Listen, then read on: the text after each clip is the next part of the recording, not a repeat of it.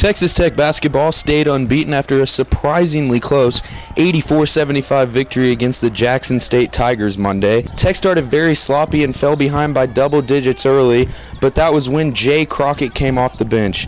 The junior grabbed 8 boards and led Tech in scoring for the 3rd straight game with 20 points.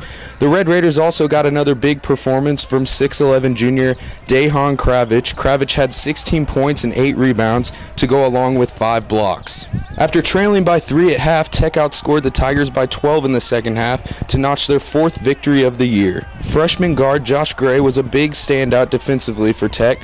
Gray made history tying Ronald Ross with 7 steals in one game for a school record. Tech will have their biggest test of the year Saturday against the 9th-ranked Arizona Wildcats at United Spirit Arena. For the Daily Toreador, this is Anthony Campise.